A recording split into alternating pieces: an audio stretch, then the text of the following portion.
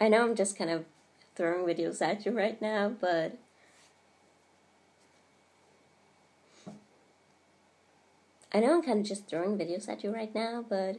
I actually have something to talk about, so stick with me.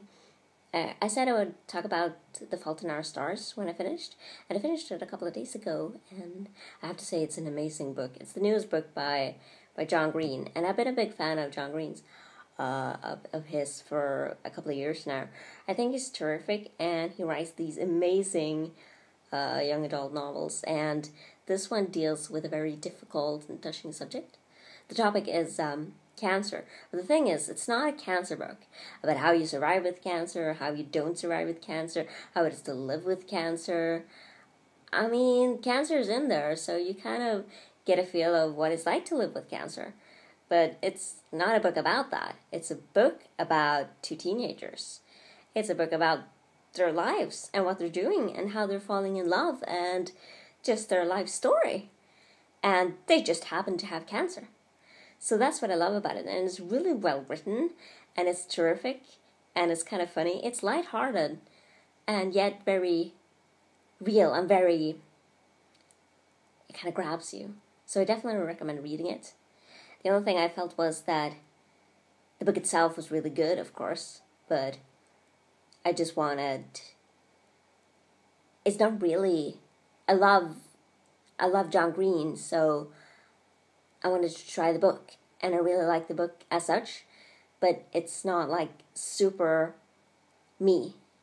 I don't usually read those kind of... I don't know how I can like... I don't know. I just know that I like the book. It's just...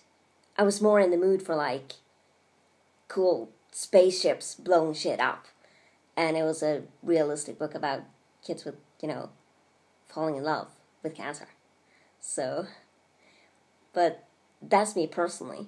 And that doesn't mean that the book is bad. It means that the book is super friggin' amazing. Because I wanted to read about cool spaceships, like blowing shit up. And instead I read just a regular book about regular people living their regular lives. And I loved it. So I think that speaks for itself. So that's what I wanted to say real quick about The Fault in Our Stars. And really... when I look back on this video in a while, I'm going to say, oh my god, why did you make it sound like that? And why are you...